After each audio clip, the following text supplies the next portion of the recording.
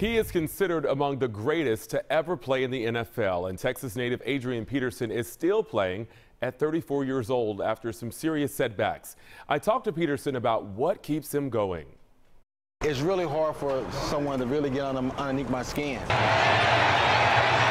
Future Hall of Famer Adrian Peterson is used to critics. After a series of injuries and personal setbacks, many said his career was dead years ago. But the Redskins running back who calls Houston home in the offseason is resurrecting his superhuman status, starting his 13th NFL season. Where does that sort of self-motivation come from and that self-assuredness?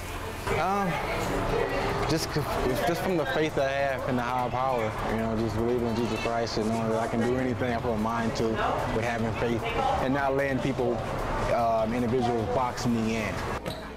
I caught up with Peterson during a recent school visit in Houston where his message to students was, "Get back up when you fall." Peterson knows his age is often a topic.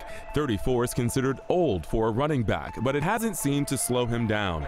Just last week with his touchdown run, he passed Jim Brown, moving into 5th place on the NFL's all-time rushing touchdown list. I want to continue to do this as long as I can, so when I do retire and I sit back, I know I got all out of it, got it all out. When do you plan to retire? I know you get that question a lot. Yeah, I don't know. I don't really have a date or a year for that. You think you got 2-3 more years in? I know I got at least 3 more years in me. His strict year-round workouts have also helped him repeatedly bounce back. I've watched him train at O Athletic in the Heights with longtime trainer James Cooper. Whether it's an ACL or a shoulder or a spinal injury, things like that, if it's okay and it's safe, and I'll give him the nod, and we pray on it, we meditate. Peterson's mother, a former track star, has also pushed him along the way. Along with his wife, they know he's not ready to quit. I just press him and I encourage him to do whatever, you feel that God allows you to do with your body, and when that time comes, you'll know. When he has something in his mind and when he feels like he has a goal in mind, I know he's going to attain it.